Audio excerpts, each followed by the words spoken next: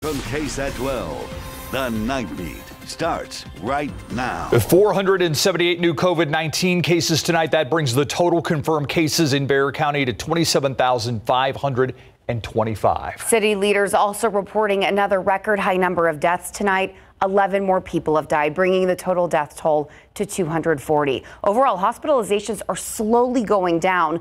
1,166 people are hospitalized, but two big numbers have increased. 436 people are in the ICU and 298 people are now on ventilators. Ventilator capacity at 45% and staffed hospital bed capacity at 11%. And more than 10,000 people have recovered so far.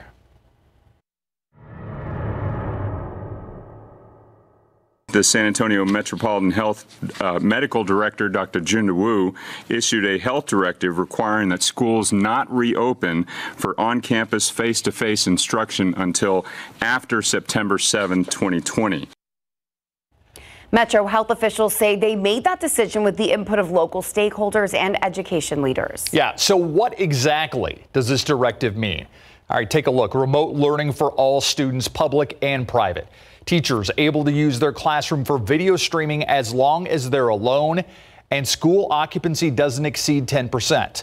There will also be no in-person extracurricular activities, including athletics, until on-campus learning resumes. This, of course, will affect high school football. Greg Simmons will have more details on that coming up in sports.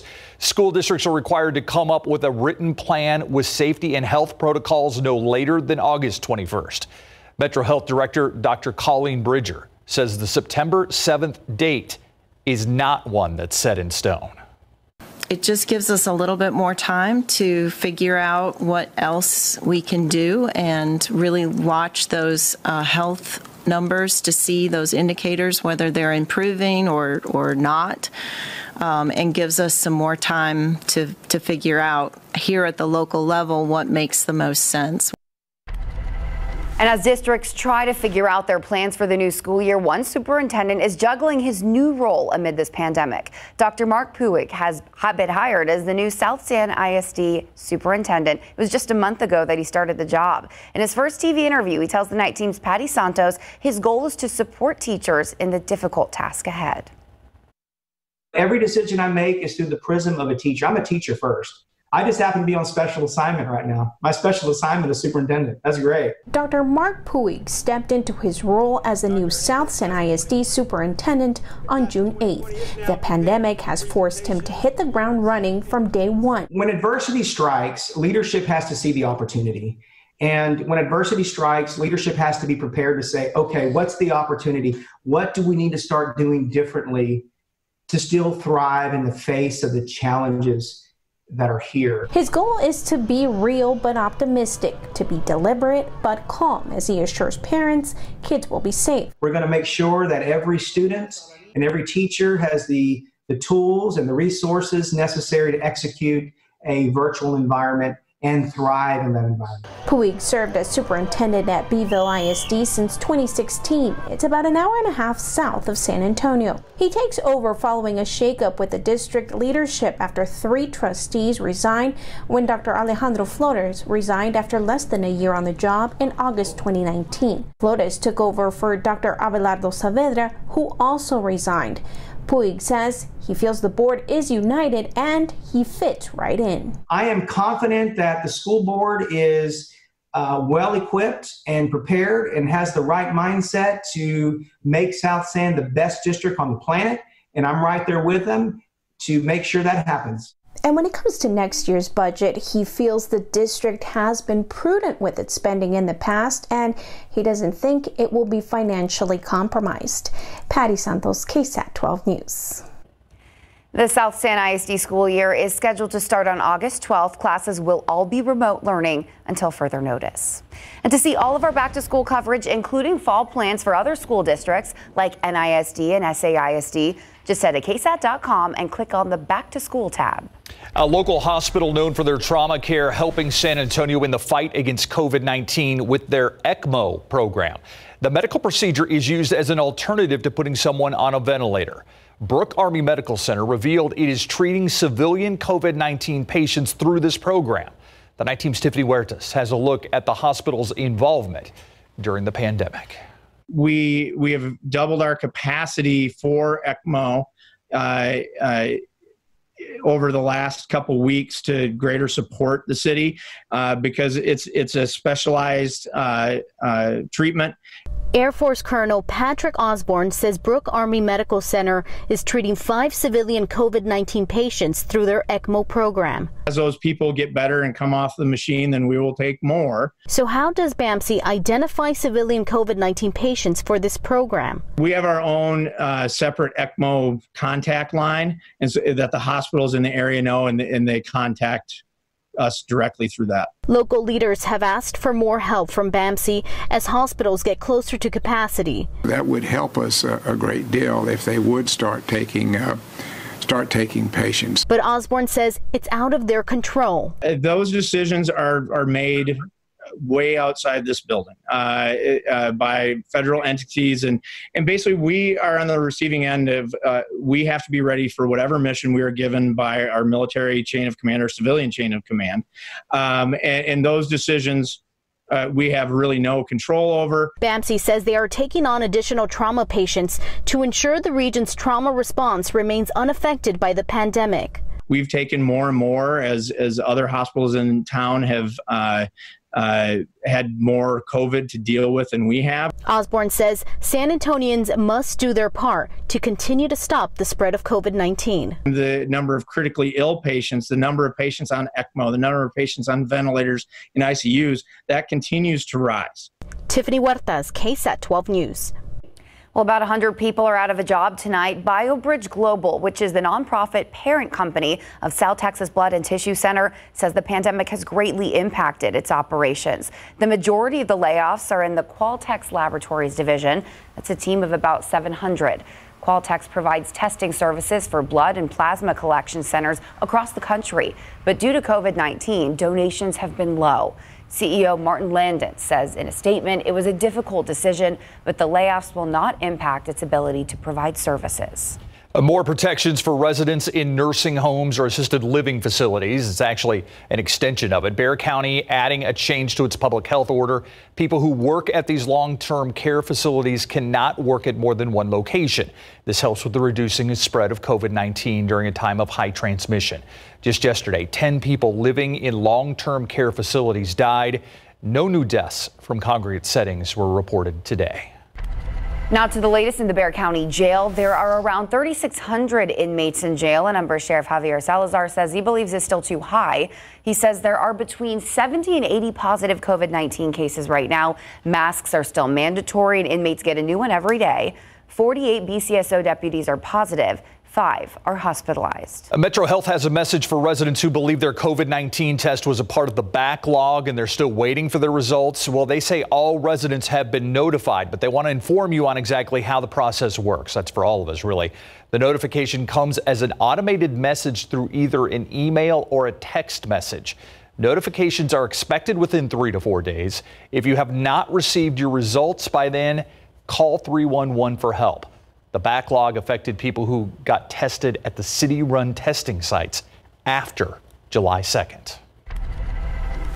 A 14-year-old girl now facing manslaughter charges for shooting and resulting of the death of a 16-year-old boy. The incident happened yesterday on Lake Pond around noon. Sheriff Salazar says some teenagers were playing with guns and taking pictures when the girl accidentally pulled the trigger. The victim, identified as Moses Reyes, was pronounced dead at the hospital. Sheriff Salazar says the girl told investigators she was the one who pulled the trigger. Deputies are looking for 2 other teenagers who were there when it all happened. 2 new initiatives announced today in hopes of getting the community talking about reforms in the criminal justice system. The Bexar County District Attorney's Office made that announcement during a virtual town hall tonight. They're working on 2 new programs, the DA Academy, which will allow the public to learn about the process of criminal cases. And it's not just for adults. Kids will also be able to participate in that. The second program is the Citizens Advisory Panel, which will include members of the community and experts. Those people will be able to meet with us to give us perspectives on things that we're doing in the office. They'll be able to tackle certain issues, and they'll be able to talk to us about issues and concerns that they have regarding the criminal justice system. District Attorney Joe Gonzalez has also been working on other restorative justice programs, including cite and release and personal recognizance bonds. He says his office will continue looking at ways to make more improvements. The unemployment rate in Bexar County dropped to 8.8% in June. Workforce Solutions Alamo released last month's job report today. The rate for Bexar County in May was 13.2%. McMullen County had the lowest unemployment rate in Texas at 2.7%, and Atascosa County had the highest at 9.9%. The report shows the Texas unemployment rate fell from 8.9% in June compared to 12.7% in May.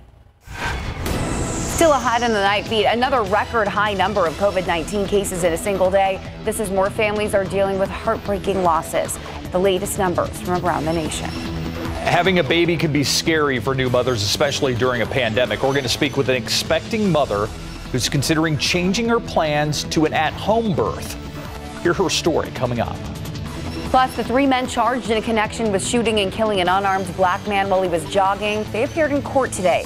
How they pleaded in the case.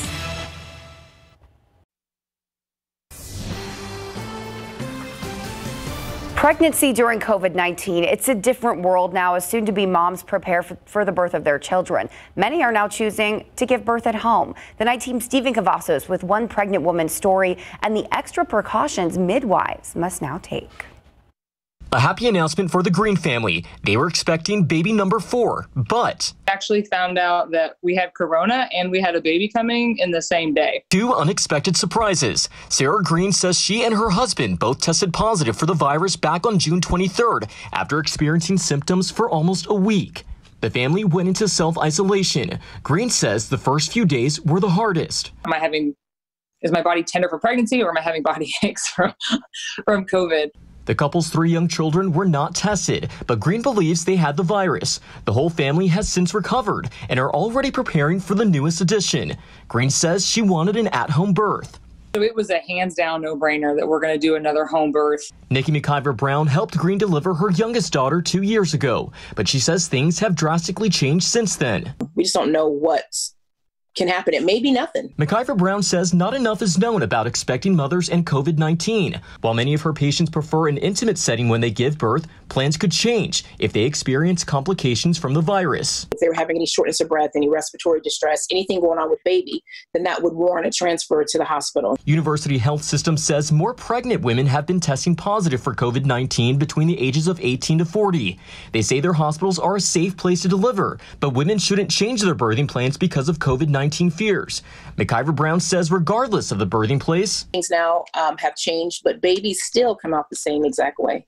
Green says she's looking forward to her birth at home and hopes her experience with COVID-19 can help other expecting mothers. If you can encourage someone and give someone else hope, I think that's more important. Stephen Cavazos, KSAT 12 News. With the younger people making up a large chunk of the county's COVID cases, the City and Community Coalition trying to bring younger voices to help encourage the younger crowd to be safe. One of its work groups for the COVID-19 Community Response Coalition came up with the idea of asking younger people with larger online followings for help. Influencers. They're asking these peer influencers, if you will, to help create content related to the idea of 3 Ps: preventing transmission, protecting themselves and family, and providing information to contact tracers if necessary. The group figures the message would be better received this way than top-down messages from public health officials.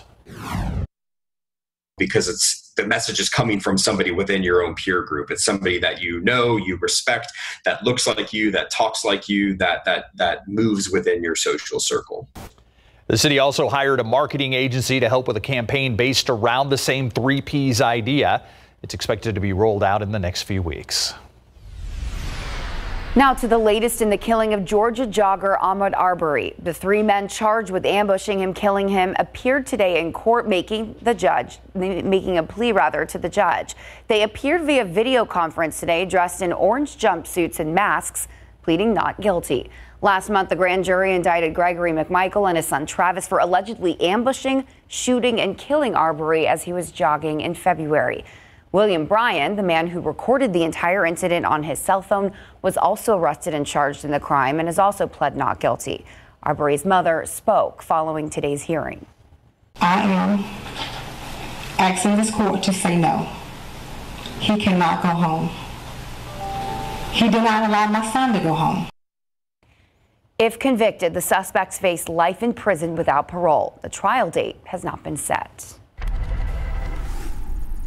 Live cam, I am told that there was a lot of people who enjoyed when this gust front came through tonight. Cooled things down quite nicely. Yeah. I'm told, because it happened like right about 6:15, and we were here. You know, we were doing stuff. Yeah, I did So get they say. I did get a quick text from Katie Blake, who got it first at her place, and then followed by Justin Horn, who was a little farther west. So we're all in touch with each other when it moved through, and I was inside, not enjoying it out there, but it was a nice outflow boundary that moved through from the distant thunderstorms earlier today. And speaking of those distant storms, take a look at some of the rain that fell along the coastal plain. We had some good downpours, Victoria, Goliad area, and especially down into B County and closer to the coastline, Refugio area, actually did measure over 2 inches of rainfall from one of those really heavy clusters of thunderstorms. That was earlier today. Now we don't have anything on the radar screen. You see the last little remnants of those showers over the past few hours dissipate as they move closer to Laredo. Nothing out there right now, but you go back about 10 hours today and you saw the shower started in the Houston area. They basically just worked their way along the coastline. They had a hard time making it inland. A few popped up in Wilson County, and we had one near Calaveras Lake and then one down near Somerset, briefly. Isolated little pop-ups, but that was it. It did impact temperatures, though, farther to the south and east of San Antonio. They were noticeably cooler than the rest of us because of the rain-cooled air and the clouds. So this is all part of a little disturbance that's swirling in the air. It's not a strong disturbance. It's a little dip in the upper level flow, but it's actually an upside-down dip. They happen a lot this time of year. They come off the Gulf of Mexico, and that's what we're getting now. It's going to linger a bit through tomorrow, so we can't rule out a few more showers. I just don't anticipate the nice signatures on the radar that we saw today. It was really good coverage along the coastline. I'd give it about a 10% shot across our viewing area as we get into tomorrow. Obviously, we could use the rain. We all know that. It'd be nice to have it. Panhandle needs it the most, looking at the newest drought monitor. 32%, so almost 1/3 of Texas is considered in drought right now. And that includes parts of South Texas here. We're abnormally dry here in San Antonio. That's the yellow color. But in drought as you get westward, Uvalde, Carrizo Springs area, La Pryor, all the way to Del Rio, Eagle Pass, Quemado, all the way to the Rio Grande there. So we could use the rain, but I do want to talk about African dust as we are expecting more in the sky. Now, this is just an image of the forecast as we get into Monday, but let me replay this for you and show you what's going to happen here as we go through time. Now, notice today, a decent amount of dust in place, but as we get on into the upcoming weekend, we'll see a resurgence of it tomorrow for Saturday. As for Sunday, it gets pushed westward. That's the nice thing. That dust and that extra haze in the air will get pushed off to the west as we get into Sunday. And by Monday, Tuesday, there you go. You're not even going to notice that dust in the air. It was a hazy sunset this evening. It sure was. We had that extra dust in the air. We made it to 101 for the high today. That's 4 degrees below the record, but 6 degrees above the average high temperature. Right now, 81 at the airport in town, 79 Stinson, 78 Pleasanton. We're still feeling the effects of that outflow boundary, at least locally. You get up to Junction, 90 degrees, Del Rio currently at 96. And of course, high humidity, and we'll feel that humidity for quite some time. So tomorrow morning, widespread 70s, mid to upper. Then tomorrow afternoon, I think most of us in the mid to upper 90s, with the exception of being right near triple digits closer to the border. So 75 in San Antonio tomorrow morning, 96 by the afternoon. A mixture of sun and clouds all weekend long, mostly mid to upper 90s for highs. 10% chance of a shower tomorrow. And then basically those sea breeze showers, those daily coastal showers all the way through the 7-day forecast. But you'll notice no excessive heat this time around. Yeah, the heat we've had, I feel like, has made us appreciate the little things, like a tiny little breeze. We're jumping for joy. Yeah, like 96 degrees. That's what it's all about. Something like that. Yeah, that's good. All right, so We're getting a little more clarity on what's going to happen with high school football. Well, after the order by San Antonio Metro Health today, in effect, what it does is on the larger districts, it kind of wipes out the non-district games. In other words, the first 2 weeks of the regular season. When we come back here, how that order has actually been taken a step further by TAPS now, and our NFL training camp's good to go. Coming up.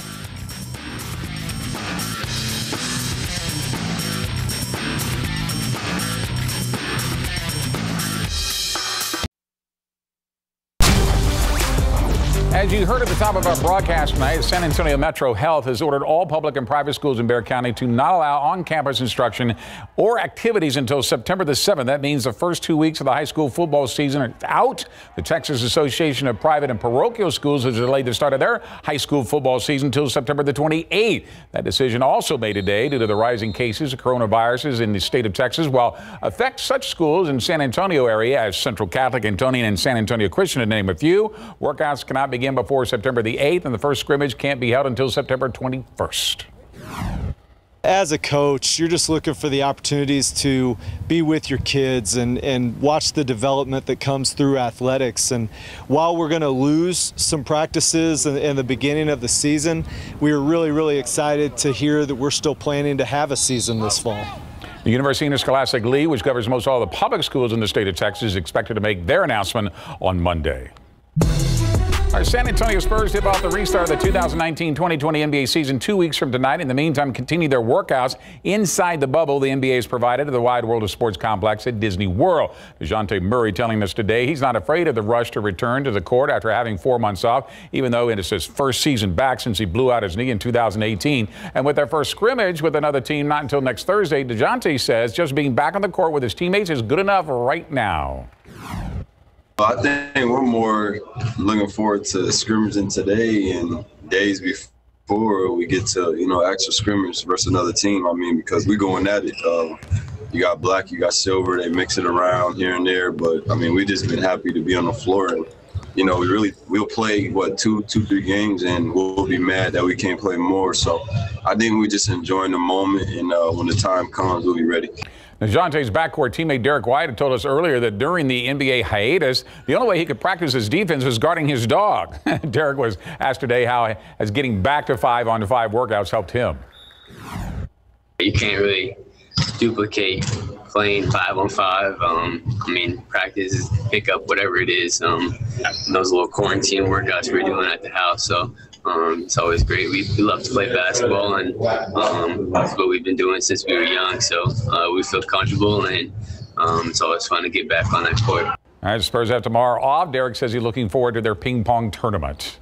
Pro football coverage, powered by Davis Law Firm. Washington team owner Daniel Snyder has issued a statement today, but it has nothing to do with being forced to change the Redskins' name or logo. It has everything to do with women who have come forward with sexual harassment and toxic workplace allegations against team staff members. As many as 15 women have come forward, according to the Washington Post, saying the incident took place between 2006 and 2019, and already 2 staff members have been fired. 1 has retired. Since the allegations came to light, Snyder has hired District of Columbia law firm Wilkerson Walsh to conduct an independent review of the team policies and allegations of the workplace misconduct. And the NFL issued a statement saying it will meet with the lawyers following the investigation and act accordingly. Here's what Snyder had to say in part in a statement he released today. The behavior described in yesterday's Washington Post article has no place in our franchise or society. The story has strengthened my commitment to setting a new culture and standard for our team, a process that began with the hiring of Coach Rivera earlier this year. Beth Wilkinson and her firm are empowered to do a full unbiased investigation, make any and all requisite recommendations. Upon completion of our work, we'll institute new policies and procedures. The Houston Texans and the Kansas City Chiefs have told their rookies to report to training camp on July 20th, which is Monday. That's according to NFL.com. That despite the fact the NFL and the Players Association has yet to come to an agreement on COVID-19 testing procedures, the rest of the league, including the Dallas Cowboys, are set to open their training camps on July 28th. Tony Romo gives us a moment to remember to send you into the weekend. Next. And we leave you with this cherished moment as former Cowboys quarterback Tony Romo in the process of teaching his sons, Hawk and Rivers, how to play football. You ready? Wait, yeah. Okay. Wait. What are you, Rivers? The wide receiver. Yeah, the wide receiver. Okay, you ready, Hawk? Yeah. Okay, go ahead. I forgot what to say. White 80. White 80. White 80 said hi. Run your route. Tell Run! Run that way! Run that way. No, I can't. I don't have the ball. Well, you got to run without the ball so he throws it to you. Okay, now hold on. Stop. Come back a little bit. That's too far. Look. Right there. Okay, Hawk. Yeah. There you go. Oh, good job. Did you catch it? No. Oh, it's okay. My turn. Did he hit your belly? Come here.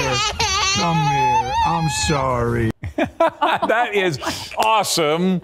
We hope you enjoy your weekend now.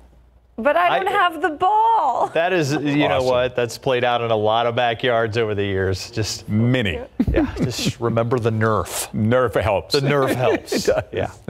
We'll be right back. I want to take you to some breaking news right now at the Bulverde Oaks apartment on the north side. This is off Canyon Parkway. Details are limited, but here's what we do know. San Antonio police officials say they are dealing with a possible officer-involved shooting. And you can see there are a number of police cruisers on the scene. Yeah, wrapped around all of those roads right there. San Antonio fire officials are reporting that one person is being transported to the hospital. Of course, this is a really big scene. It's just been an hour since the call came in, so we will continue to follow this developing story. We are talking jobs, those that have been lost and those who have people looking to hire.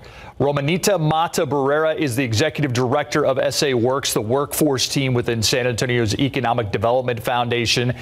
She is our guest on KSAT Q&A. Romanita, thank you for joining us. Right off the top, we know that there was a huge economic impact to San Antonio.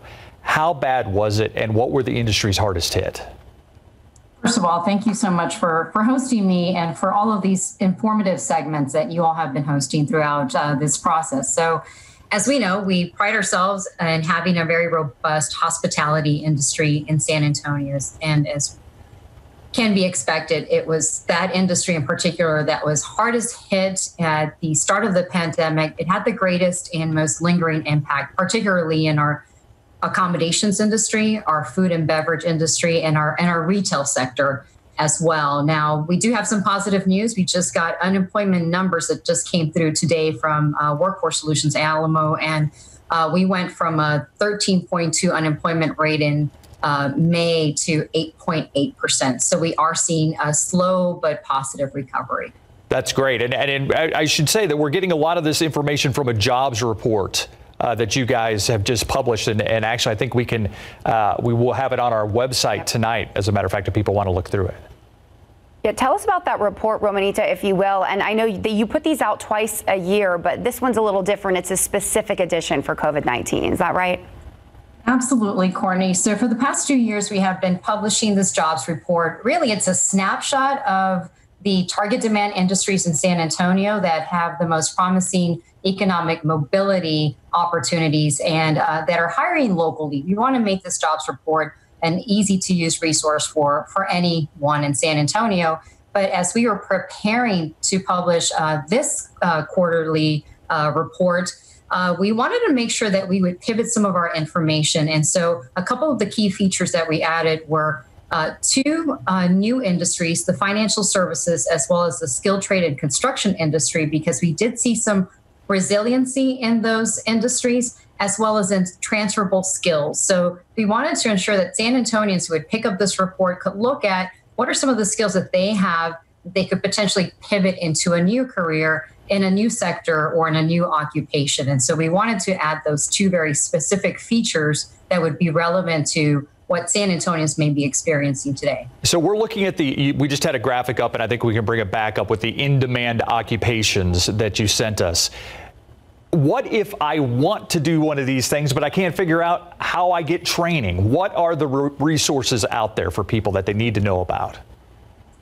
So this is a great question, Steve. As you know, as a community, we have come together, not only the Economic Development Foundation, but the public sector, the city and the county, along with just a group of workforce agencies, I would say primarily Workforce Solutions Alamo as our lead workforce board here across the Bexar County and extended region, to look at that. How can we be more responsive to individuals? And so the jobs report really serves as a snapshot of what employers are hiring for and what are the skill sets. And that can help inform then these agencies that can help individuals transition into those jobs by assessing what are their interests and what are their skill sets and whether they may need short-term training or a little long-term training. And that's where that ecosystem of workforce agencies will be really critical as we all step up together to help San Antonians.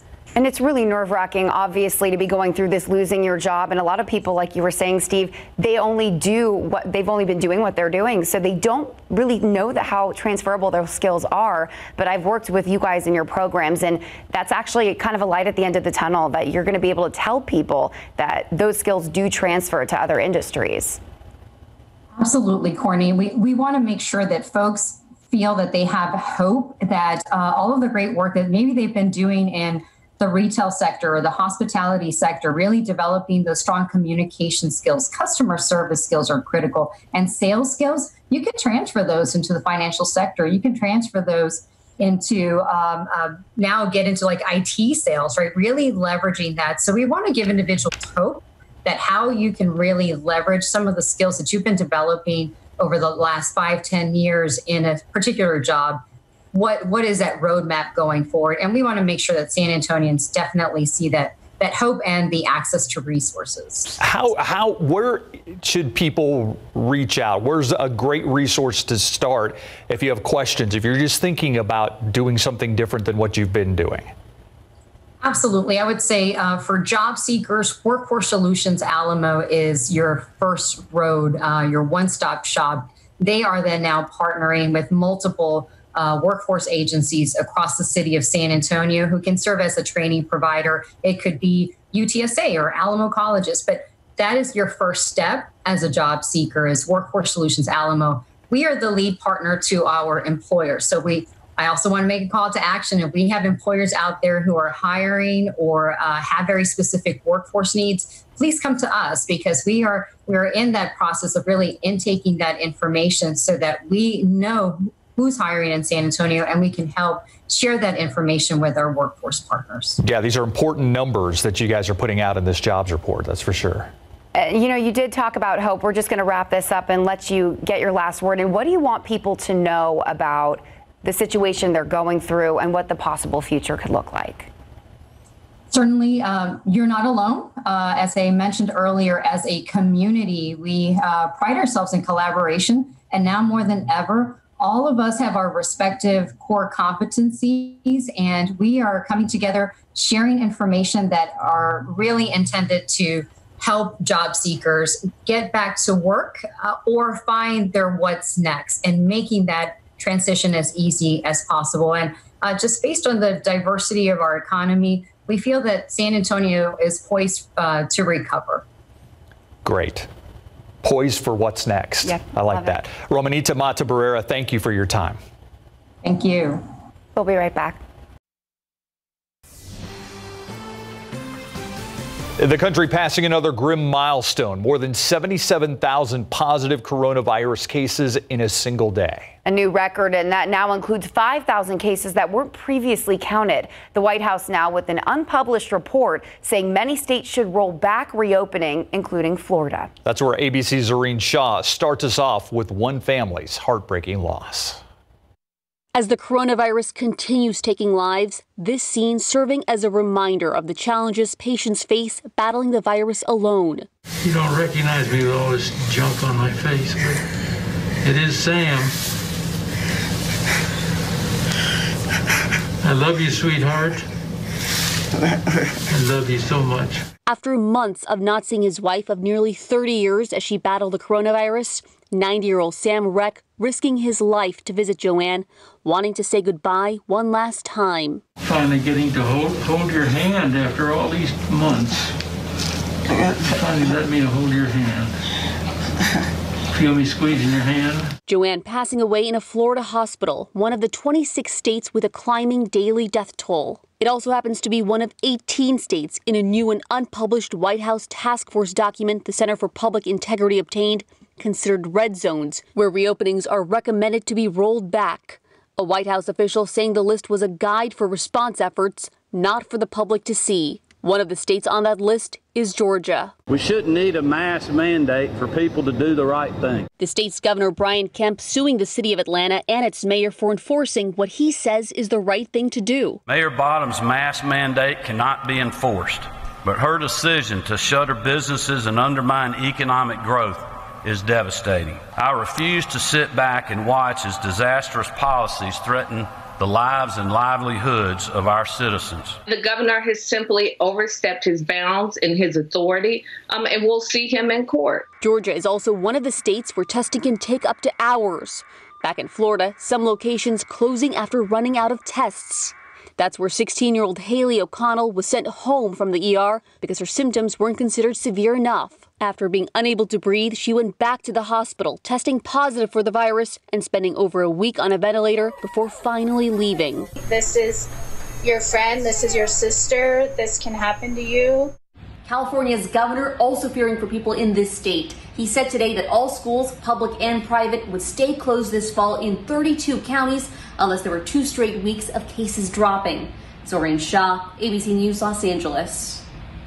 And President Trump facing increased pressure and scrutiny over his administration's handling of the COVID-19 pandemic. A new ABC News Washington Post poll finds 6 in 10 Americans disapprove of his handling of the pandemic, and just 34% trust what the president says about the crisis. The United States has become the worst affected country in the world, with more than 3.5 million confirmed cases. President Trump, meanwhile, says something big is in the works, but he's not elaborating. We have many exciting things that we'll be announcing over the next 8 weeks, I would say. Things that nobody has even contemplated, thought about, thought possible. Meanwhile, congressional leaders are at odds over another potential coronavirus relief package. Senate Majority Leader Mitch McConnell says he expects to unveil outlines of another bill next week with the price tag around $1 trillion. House Speaker Nancy Pelosi says that's not enough. Well, 2 more big box retailers will require all customers wear face masks inside their stores. A mandate at all Lowe's stores starts on Monday, and Home Depot will follow on Wednesday. Most Home Depot and Lowe's stores were open during stay-at-home orders earlier this year. They were considered essential businesses in most states. Both companies were already requiring employees to wear masks. Other major chains like Walmart, Target, CVS, and Best Buy are all now requiring their customers wear masks. Pilots with United Airlines could end up keeping their jobs thanks to an agreement between the company and their union. Earlier this month, the airline warned more than 2,200 pilots that they were at risk of being furloughed. That's because the federal bailout money available under the CARES Act is set to run out at the end of September. The deal includes early retirement packages for pilots nearing the mandatory retirement age of 60, along with a variety of voluntary furlough offers that will maintain benefits like health insurance and some other arrangements that would cut hours. Take a look outside with live cams. You know, once it gets to a certain degree, you just feel like it all feels the same. I feel like we're out of that realm right now. You can tell the difference between tonight and a couple nights ago. Okay. Don't you think? No, Steve doesn't agree. I don't think he does. I don't think his face agrees with me. I think I'm just taking in the wisdom from Courtney. You don't usually get it, so. Well, no, I do. I agree with you. I think we are in the realm now. I mean, 81 degrees is as low a temperature as it's been at this hour in a long time. Did actually, I teach more than you a week, something? probably. Yes, that's what I'm saying. Are you seeing moment this? for Courtney. This is being documented online. Bottle this moment, okay? He wasn't just pulling a pun to make fun of us, okay? No, he was being serious. Let's talk about no. I wasn't making fun of her. Right. I want to be clear. Naturally. Yeah, all right. I think that goes without saying. I'm taking it out. I'm sorry. I tried to squeeze the yes in there to see what happened. Yeah, exactly. I tried. All right, let's take a look at the heat across the state today. Not as bad as days past. Not a big record-breaking day, contrary to what we had at the start of the work week, but plenty of triple digits on the map, that's for sure. Amarillo, 102, along with Midland, El Paso, 103, Laredo, one of the hot spots at 105, and Del Rio just 1 degree behind them at 104. That was earlier today. Even Gonzales topped out at 102. So we hit the century mark again here in San Antonio. We have actually for a week straight now, I believe, starting last Friday. We've been at 100 degrees. So 81 degrees right now. Dew point is 68, so that makes it feel like it's 84. So tack on a few degrees in terms of the heat index or feels like temperature Look at the 70s we already have closer to the coastline. Beeville 74, Victoria 78, 78 in Pleasanton. The rain-cooled air and the extra clouds from those showers along the coastline today really helped mitigate the heating southeast of town. Here in San Antonio, we just updated 79 now. But you get farther to the west where they didn't get the outflow boundary in Del Rio, still in the mid-90s. And we're all feeling the humidity, of course. And that's just something we have to get used to, especially in July in San Antonio. Here's a look at the radar over the past 10 hours or so, and you'll see that we have those showers that developed and some thunderstorms along the coastline. Nothing severe, but some good soaking rain within some of those. Refugio reported 2.5 inches of rain. Now that was the exception, not the norm, but at least somebody was getting some much needed moisture. And this is all a result of a little upper level swirl that's in the air. It's going on the south side of the upper level high. It's a split blue H right now. And because it's displaced a little farther to the north, this is able to kind of meander its way into South Texas and help give our atmosphere a little bit of kick, at least along the coastline.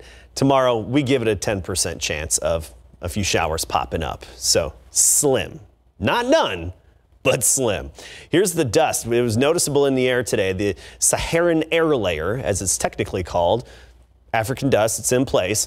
And tomorrow you'll notice it as well. If you didn't have a problem with it today, you won't have a problem with it tomorrow. But as we get into Sunday and especially Monday, it really gets pushed out of here and disperses. So you won't notice that extra bit of dust in the sky by late Sunday and through basically early next week.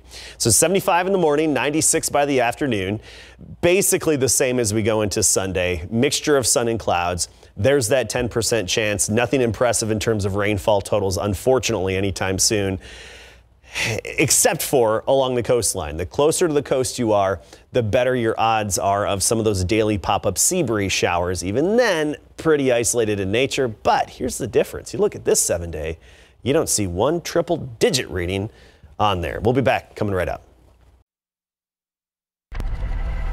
We've some sad late breaking news to report. The Associated Press now reporting the death of U.S. Representative John Lewis. Lewis was receiving hospice care at the time of his death. He was diagnosed with cancer last year. He played a key role in the civil rights movement and marched in Selma, Alabama with Reverend Martin Luther King Jr. back in 1965. He was also a part of the Bloody Sunday March. Lewis was 80 years old. Well, it has been a busy week, including the primary runoff elections, with one race coming down to just 7 votes. And nearly 6,000 new cases of COVID-19 reported in Bexar County after a miscommunication over a filing system with the state-run testing sites. Here's the Nightbeat in review. Yeah, former Constable Michelle Barrantes Vela held that position before she was forced to resign after announcing her run for sheriff. She's been the subject of a 9-month criminal investigation and denies allegations of wrongdoing. To complete her term, the Commissioner's Court appointed Leticia Vasquez constable for Precinct 2. Vasquez, who said when she was appointed she would not seek re-election, is now in a runoff against Eno Badillo, a 35-year veteran with the Bexar County Sheriff's Office. And you can see right now, it looks like Leticia Vasquez has 59% of the vote to 41% for Eno Badillo. After being at the office and meeting those people in person, and getting to know everybody and the community that was reaching out to me, I realized that, you know what, I have to do this for the betterment of the office of the community. You know, we had a strategy, we had a fundraising plan.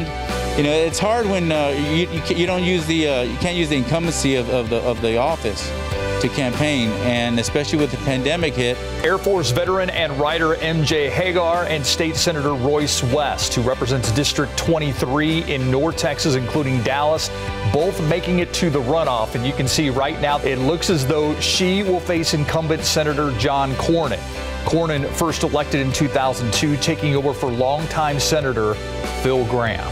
Mayor Nirenberg announcing a task force created to discuss how schools will operate amid this pandemic. The task force is made up of teachers, parents, students, teachers unions, school districts, pediatricians, and public health officials. Metro Health Assistant Director Mario Martinez says San Antonio and Bexar County have 2 refrigerator trailers that can hold up to 24 to 36 bodies each. And we can't emphasize enough the precaution measures that we've stated before and will repeat again, that wearing the face covering It does work. And the fact that we have some folks at the state and federal level who are questioning whether or not we should count that test makes it seem like some folks or some people at the state and federal level are trying to suppress just how bad this COVID pandemic is. The mayor showing his frustration during tonight's briefing. The state removed more than 3,400 cases from its COVID-19 dashboard yesterday, stating that Metro Health was submitting probable and confirmed cases. But the state doesn't accept probable cases.